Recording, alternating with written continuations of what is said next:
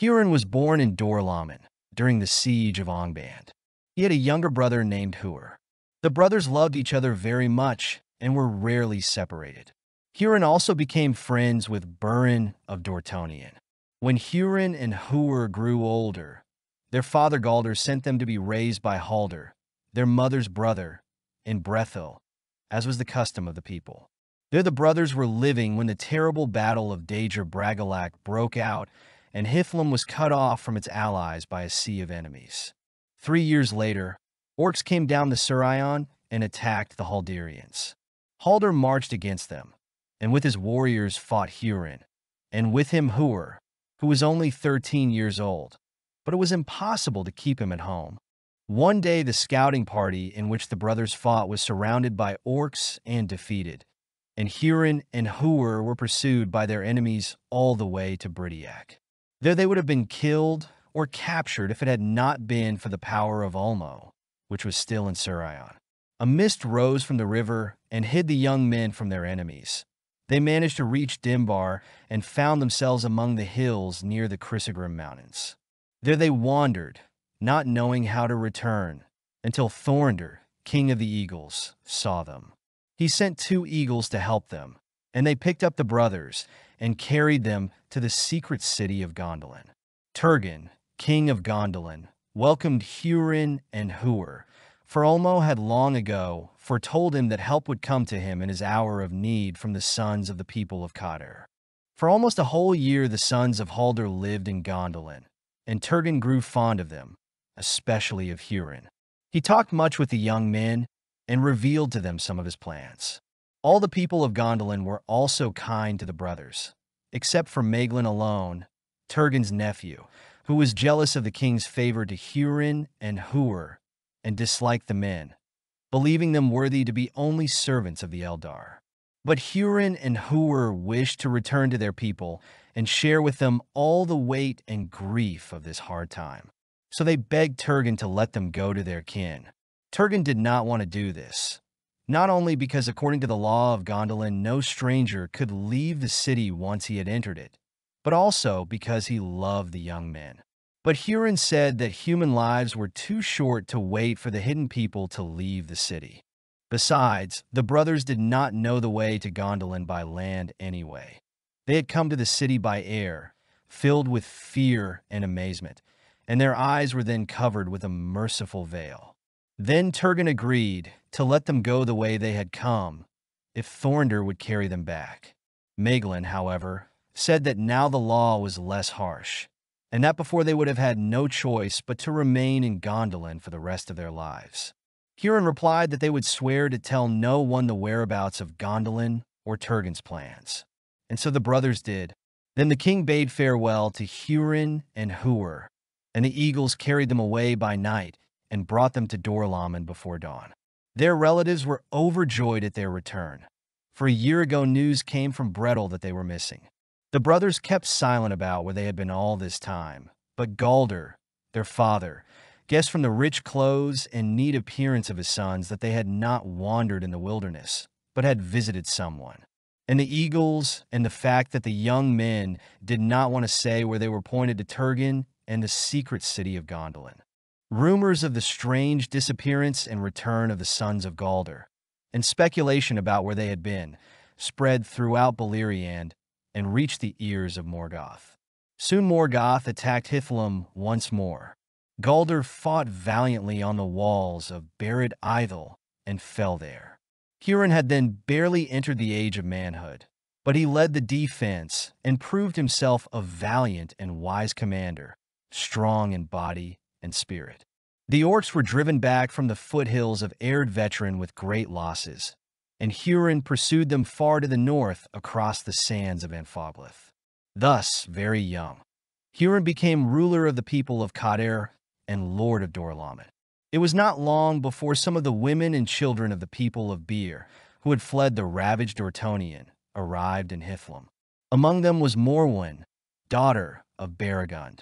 Hurin and Morwen fell in love, and they married and settled in the manor of the ruler of Dor-Lomin in the southeast of the land, near the Erdvetrin Mountains. Morwen bore Hurin a son, Turin, and a daughter, Erwin. But a few years later, disaster struck. The Black Pestilence broke out in Hithlum, coming, as they said, from the north from Angband. Hurin's children fell ill. Turin recovered, but his sister died. Hurin grieved for his daughter very much and openly mourned for her, and wanted to compose a lament song, but he could not. Then he broke his harp and left the house and shook his fist at the north, cursing Morgoth. At that time Maedhros was gathering an alliance of Eldar and Edain against Angband. King Fingon joined him, and the men of Hithlum began to prepare for war. Hurin was enthusiastic and had no doubt that the Eldar and Edain would win. Knowing his wife Morwen's reticence, he often spoke to her about the plans of the Elven lords. Morwen did not fully share his confidence, however, for the wisdom of the elves had been passed down in her lineage, and she believed that the Eldar could not defeat one of the Aenir. And one day, shortly before leaving for war, Hurin rose in the morning with a troubled soul and told his wife that if he was defeated, not to wait for him, but to leave with his son, for Hithlum was too close to Angband. Hurin suggested that they flee to Brethil, to his mother's kinsmen, but Morwen answered that the name cast a shadow over her heart and made her think of Doriath. Then Hurin said that the name made him uneasy at heart, but then he laughed and said that they spoke of shadows from dreams, and if they won, their son Turin would be king of men, lord of Dor-Lomin and Ladros. And at the beginning of summer, Hurin rode on his horse under a golden banner with his brother Huor and the warriors of the people of Galdor to battle. Fingon's army stood on the fortifications of the fortress of Brethil, waiting for Maedhros' signal. Hurin and Huor and their warriors stood on the right flank. Unexpectedly, before the battle began, Turgon came out of Gondolin with a large army to join Fingon's army. Fingon and his warriors rejoiced at the help. Morgoth's army approached Brethil, but Maedhros had not yet given a sign, and Fingon did not attack the enemy, keeping the others from doing so. The enemy commander was ordered to challenge the elves to battle, and so he executed a prisoner, the elf Haldir of Nargothrond, to a horrible death before the walls. Helmer's brother Gwyndor could not stand it and dared to attack, followed by the whole of Fingon's host. The Noldo onslaught was so fierce that they destroyed Morgoth's army before help arrived. And the army of the Eldar and Edain reached all the way to Angband, and Morgoth trembled on his throne. But great were the forces of the black enemy, and his warriors were able to drive Fingon from his walls. Fingon's army retreated through the sands of Anfoglith, pursued by the enemy. On the second day the orcs surrounded him, and the elves and Edain fought all night until dawn as the ring of siege tightened. But in the morning Turgon's army came to their aid. Turgon cut his way to his brother, and joyous was the king's reunion with Hurin, who fought beside Fingon. For a time the encirclement was broken, and a retreat resumed. But before the elves could take refuge in the hills, they were attacked by the Balrog army of Gottmog, which was 3 times stronger. The orcs and Balrog divided the elven army, and Turgon, with Hurin and Huor, found themselves cut off from Fingon. The battle, afterward called Nirnath Arnediad, was lost. The remnants of Fingon and Turgon's defeated forces retreated southward along the gorge of Surion. Fingon was dead by then, but Turgon survived, as did many of the Gondolindrim. And then Hurin suggested that Turgon withdraw to his city while the warriors of the people of Galdor held back the enemy, for as long as Gondolin stood, Morgoth would be feared. But Turgon replied that it would not be long before Gondolin was hidden, and once revealed, it would fall. Huor then had foresight, and he told Turgon that if his city stood a little longer, then hope for the Eldar and Edain would come out of his house. Then Turgon agreed to leave, and Hurin and Huor, together with his warriors, remained to protect his departure. Turgon managed to retreat to the hidden paths leading to Gondolin and disappeared without being seen by any of Morgoth's servants. Meanwhile, the brothers gathered the survivors around them and slowly marched south through Sirion's Gorge until they were between the Serek Domes and the River Rivel, and here they stood firm, the narrowest point of the gorge. Like a black tide, the enemies rushed upon the stalwart human warriors, and like a rock, the defenders of Sirian's gorge stood firm. Morgoth's warriors flooded the stream with their bodies and surrounded the remnants of the Dor-Lominians. And on the 6th day from the beginning of the battle, in the evening, all the warriors of the people of Haldir, except for Hurin, were slain. Huor fell, struck in the eye by a poisoned arrow. This feat of men was considered the greatest of all their deeds in the service of the Eldar. Hurin, on the other hand, fought alone for a long time. Throwing aside his shield, he struck with the two-handed axe of one of the Auroch captains, and it smoked with the black blood of the trolls of Gothmog's retinue until it withered. And so Hurin killed 70 trolls with his axe. But in the end, Hurin was taken alive at Morgoth's command and piled up a pile of bodies. Gothmog bound the man and, showering him with taunts, dragged him off to Angband. The captured Hurin was taken to Morgoth. He knew through his spies and sorcery that Hurin had traveled to Gondolin and become a friend of his king, and tried to intimidate Hurin with his gaze at first. But Hurin did not waver before the Lord of Angband. Then they put Hurin to slow torture, but that too accomplished nothing. Some time later, Morgoth came to Hurin and promised to release him or make him his supreme commander if he would reveal the whereabouts of Gondolin and the plans of its king. But Hurin only laughed at the Lord of Angband and refused to answer.